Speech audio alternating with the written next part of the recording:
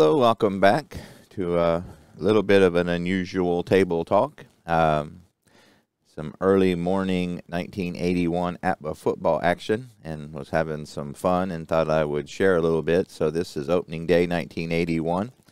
The Seahawks are in Cincinnati to take on the Bengals, and I have been watching some YouTube videos, and I know I think it was APBA Football Club. Jeff over there was having an interview with maybe Tebow, but somebody had talked about how that they felt like the APBA dice and cars were magic, how that it would sometimes replicate real life. So in this real life game, Turk Schonert was brought in to replace Anderson. I couldn't tell if it was because he was having a crappy day, because he indeed was, or if he was injured, or both. But as luck would have it, in the second quarter, Anderson went down with an injury in my replay, and so Turk Schonert got some playing time. And so that was kind of cool. So I was debating on whether to, take Anderson out. So he's having a pretty good game, so I didn't, but the dice rolls ended up getting him out anyway, so I thought that was kind of fun. And so we go to the second quarter, or the fourth quarter, when he is back from injury, because he is an A or a J1, so he can only be out for I think 2 quarters or something like that. But as it worked out, he came back in the fourth quarter, and as you can see there on the table, the very first play that he is back in, he throws a 63-yard bomb, medium pass actually, to Steve Kreider, and Kreider breaks it for a touchdown. So that was kind of fun. So at the end of the third quarter, the Seahawks hit a field goal, and then on the ensuing kickoff, Ray Griffin proceeded to fumble, and Justin picked it up and ran it in for a 7-yard fumble return touchdown. So the Seahawks scored 10 points within a minute, and that put them up 23-16.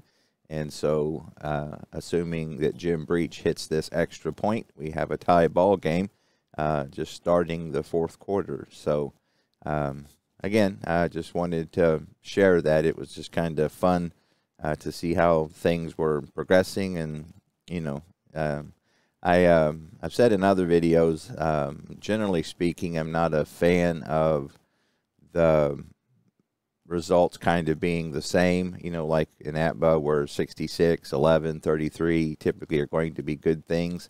In my strat baseball, I like the randomness of not knowing that, but there is something to be said for rolling a 66.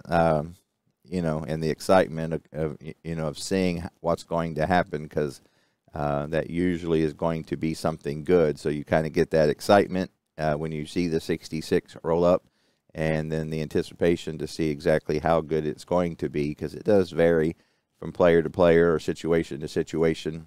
But even though generally speaking, in baseball anyway, I do like that randomness of the strat cards, there is something to be said for the excitement of a 66 or an 11 or even a 33 or a 55, because, again, that's going to be something pretty good, and, you get that initial jolt of joy before looking and seeing exactly how good it's going to be. So anyway, I'll post in the comments later what the final score ends up being if anybody is interested. So far, again, assuming that Breach hits this extra point, we are just into the fourth quarter, and we are knotted at 23 apiece. The real life game was the Bengals won 27-21. So it looks like we're going to have a pretty close result to that, as we are 23-23 here with just 30 seconds, or actually 15, because in APBA you only take 15 seconds off for a touchdown. So again, very first play, fourth quarter, Anderson back in the game, and he connects with Steve Kreider for a 63-yard tying touchdown. So anyway, I just wanted to share that. I hope everybody has a good day and a good holiday weekend, and I appreciate it very much, and I will see you next time.